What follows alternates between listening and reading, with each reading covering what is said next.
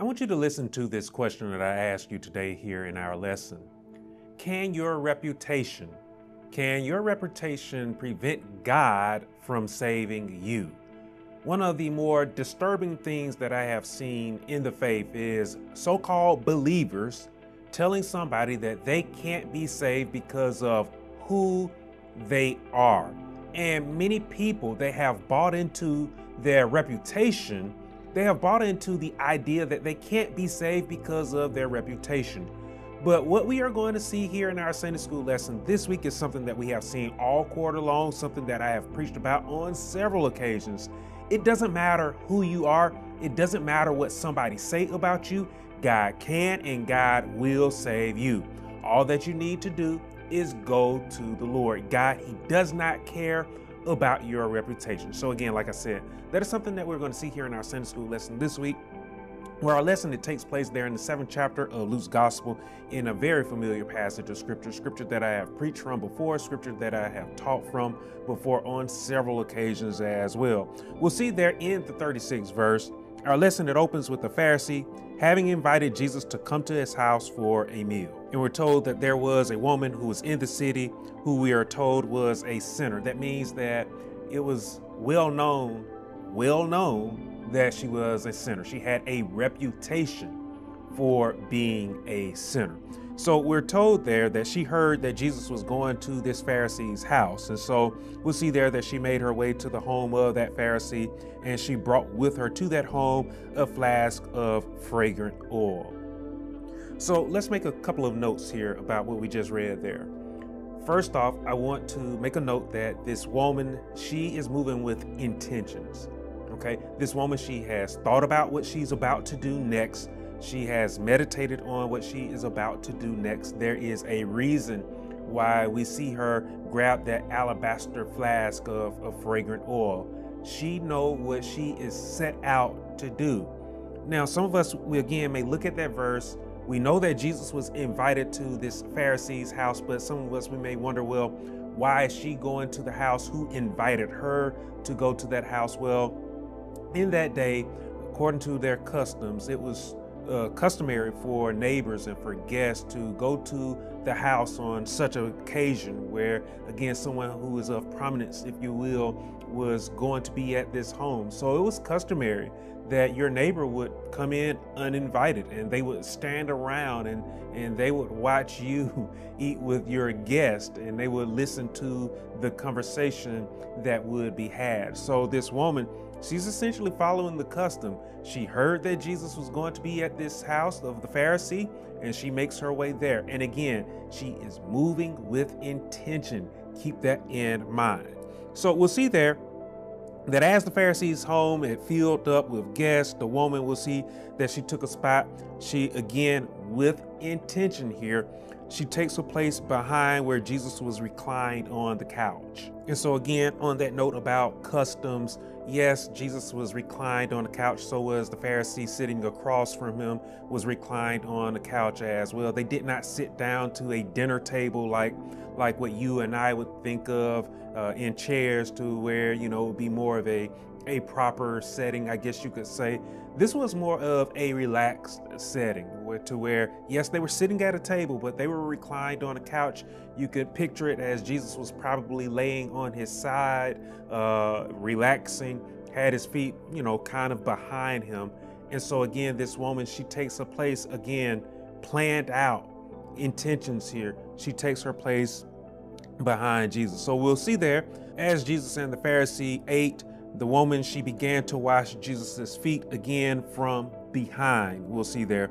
And as she washed his feet, we're told that she began to shed tears, and she used her tears along with her hair to wash Jesus's feet. And after wiping his feet, she anointed them with oil, and she kissed them as well.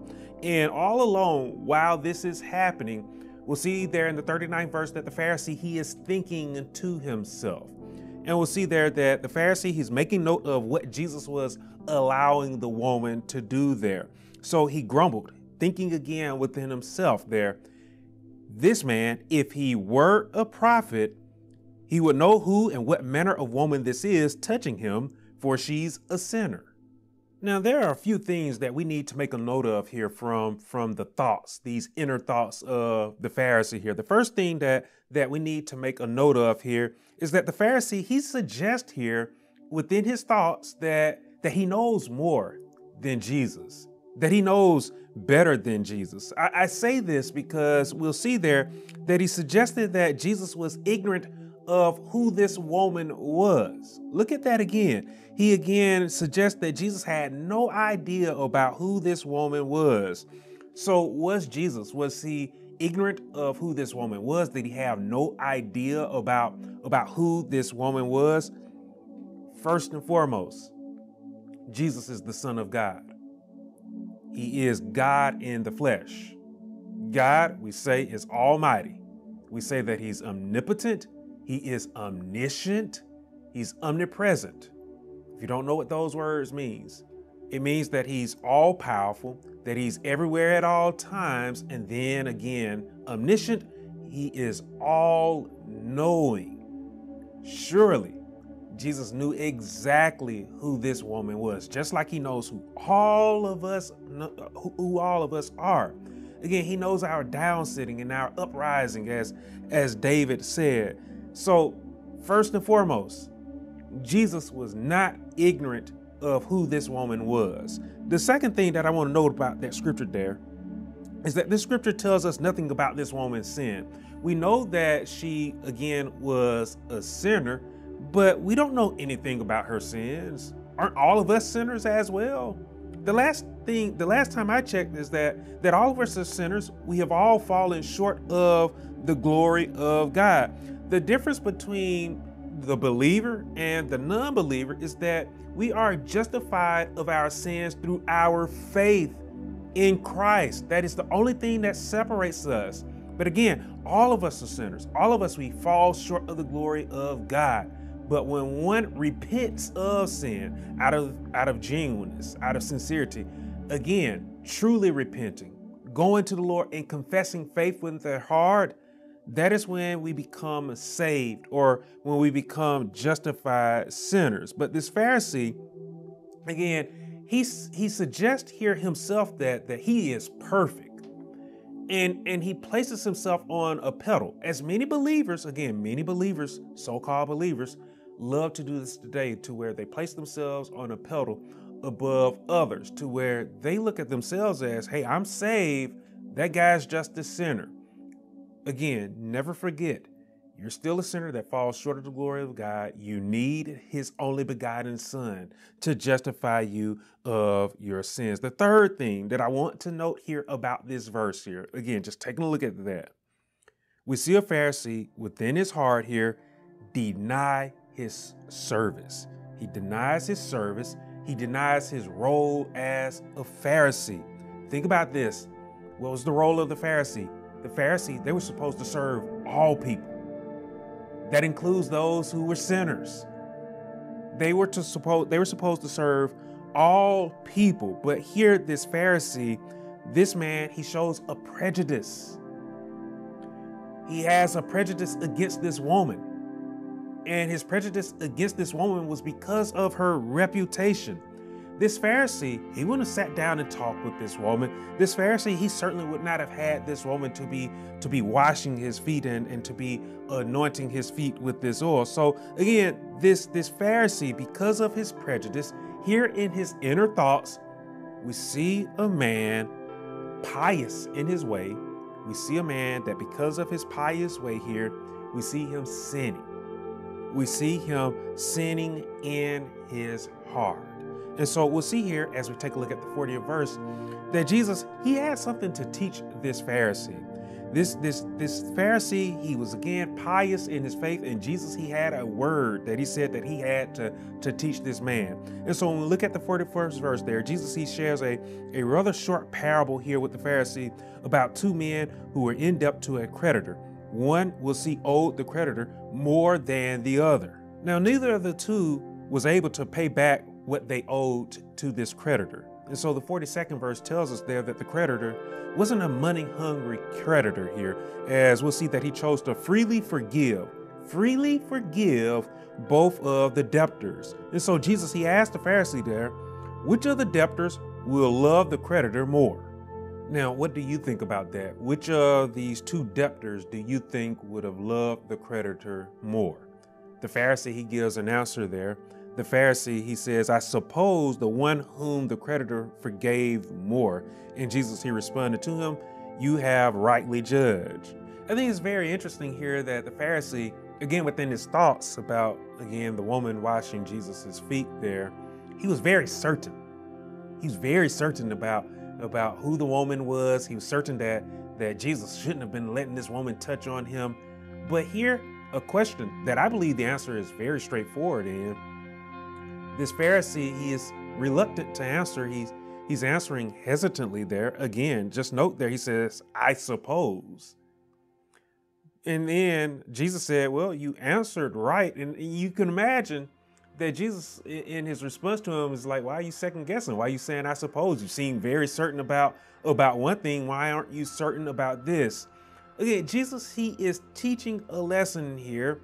And the lesson that Jesus is teaching here is something that you and I, that we must understand as well. In this very short parable here, the ones who are in debt is us. All of us, we are in debt to the Lord. You may begin to wonder, well, why are we in debt to God? Well, think about this. What are you doing in this exact moment that you should be grateful for, that you should be thankful for? You are living, you are breathing, right? We have life, and this life that we have, whether you realize it or not, it is a wonderful gift that we have been given by God for us to be living, for us to be breathing, for us to see our loved ones, for us to be able to continue to go out and do the things that we desire to do. That's a blessing. And we are in debt to the Lord. But how do we pay him back? We pay him back by going out, living against what he desires for us. We don't live in obedience to his way. We live in disobedience, and therefore we sin. And so what did God have to do for us? Well, he had to give the world his only begotten son. And so, like I said, we are in debt to the Lord because, again, we have this life that many of us, we're just throwing away. And we are unable to pay back the debt that we owe to the Lord. And so because we are unable to pay back the debt that we owe to the Lord, because we choose to live sinfully, God has made a way for us to, again, find forgiveness in his eyes by giving us his only begotten son. By our faith, we are saved. We are freely forgiven. But again, how many of us are actually taking advantage of that today? Many of us, again, we are letting somebody somewhere tell us that we can't be saved, when Jesus, again, he's about to teach a very important lesson here to this Pharisee. So we'll see there that Jesus, he turned and he finally looked at the woman there in the 44th verse, and he has said to her, or said to Simon there, do you see this woman? I entered your house and you did not do what was customary. The custom in that day was for the homeowner to be the one to wash the feet, not a visiting guest to come into the house and to be washing the one who you invited to come into your home. Again, the Pharisee there, Simon there, did not do what was customary, but again, the woman there did exactly what was customary. It shows that Simon here, because he did not wash the feet of Jesus, did not keep the custom there. It shows that he had no honor. It showed that he had no respect. It showed that he had no love for Jesus, the one who he had invited to actually come into his home and to have a meal with him. And so Jesus, he pointed out to Simon there again in the 44th verse there, that the woman, a guest in his house, had done what was customary by washing his feet. Jesus then pointed out that the woman had kissed and anointed his feet. And again, Simon, the so-called man of faith, had failed a customary tradition, a tradition that was of love. But again, this man, he was so pious in his way. So do you see what Jesus was getting at here with this Pharisee, with Simon here? This Pharisee, again, being very pious, he was missing the mark of what a true believer should be made up of. Again, I want you to understand that Jesus, in his commandment, Jesus said that the first thing that we should all be doing is, yes, having faith, but in that faith, we should be loving the Lord with our whole heart. Love. Not only should we be loving the Lord with our whole heart, but we should be loving our neighbor as we love ourselves. Love. This Pharisee, Simon, was again misjudging Jesus. He was also misjudging the woman as well. And he was doing so because he lacked love in his heart. He was missing the mark. We as believers, we have to stop missing the mark today. There are many of us who are missing the mark, and we are missing the mark of faith because we don't have love in our heart. Love has to be in your heart if you say that you are a child of God. If you lack love, how can you bear any good fruit? This Pharisee, he wasn't bearing any good fruit. He wasn't helping one who he should have actually been helping. And then he was misjudging Jesus because, again, Jesus, he had no problem with this woman who, yes, was a sinner. And so still talking to Simon, we'll see there in the 47th verse that Jesus, he said to him, her sins, which are many, are forgiven, for she loved much. So does that mean that because Jesus said her sins were many, does this mean that Simon was right about this woman? Does this mean that the Pharisee was right about this woman in the fact that she was a sinner? No. And the reason why I say no is because the fact of the matter is that all of us, we are sinners, and our sins, guess what? They are many.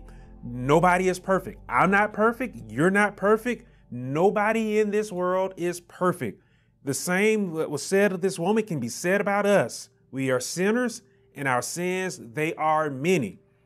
All of us, we need to be doing what this woman did. We need to be making our way to the Lord. And again, I say this to all of you who have not made your way to the Lord because of what somebody has said about you, because somebody has said that you can't be saved. Do what the woman did.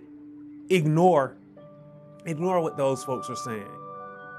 Your relationship is between you and God. Nobody else is in it. You need to make your way to the Lord. Ignore what people are saying about you. Ignore what your reputation might be saying about you. The Lord isn't concerned about your reputation. The only thing that the Lord is concerned about is if you will make your way to Him. The doors are open. And the reason why the doors are open to Him is because He gave the world His only begotten Son. He has given us all an opportunity to come and to make our way to Him and to stand before Him and to find mercy and to find forgiveness in His eyes. You can do that. Again, I say to you today, ignore what anybody else has to say about you, about whether or not you can be saved. And so Jesus, He said to Simon there again in that 47th verse, He said to him, to whom little is forgiven, the same loves little. This is a statement that should never be said about one who is supposed to be a servant, one who's supposed to be a child of God, one who's supposed to have faith in the Lord. Love and forgiveness is what we should breathe into the world. That is what we should be as children of the Lord. We should be walking love. We should be walking mercy. We should be walking forgiveness. And so Jesus, we'll see there in the 48th verse that He now turns His full attention here to the woman and He speaks directly to her.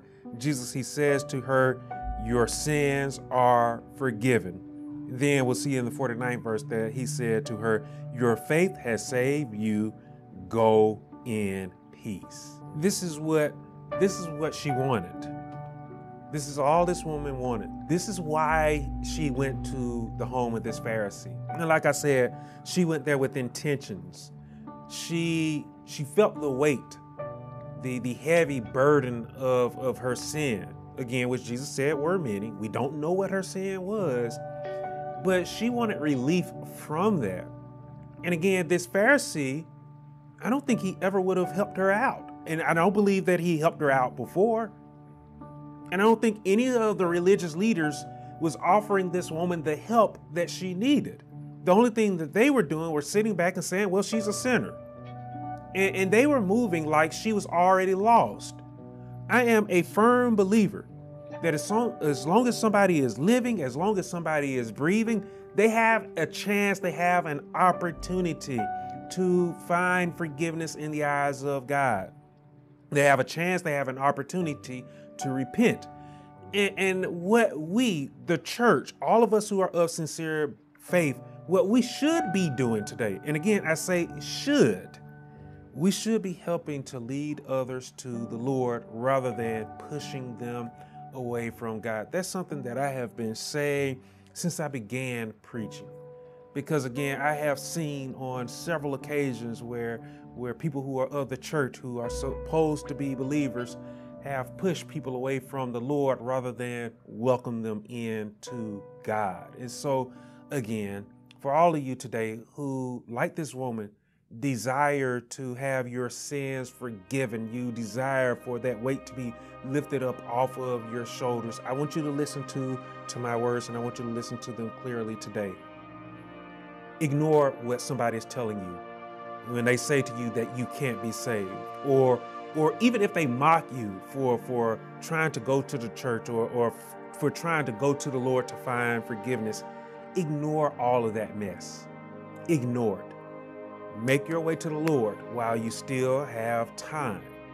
As I preached in a recent sermon just last week, there must be a sense of urgency today for sinners to repent and to turn to the Lord. Because again, the clock is ticking. The kingdom of heaven, the kingdom of God, it is at hand. Those aren't my words, those are the words of Christ. And so this is a day of repentance, because again, you do not want to wait until Christ is coming to be trying to repent. You do not want to wait until you are on your deathbed, because you never know when you will be on your deathbed. You want to take advantage of the time. So again, do as this woman.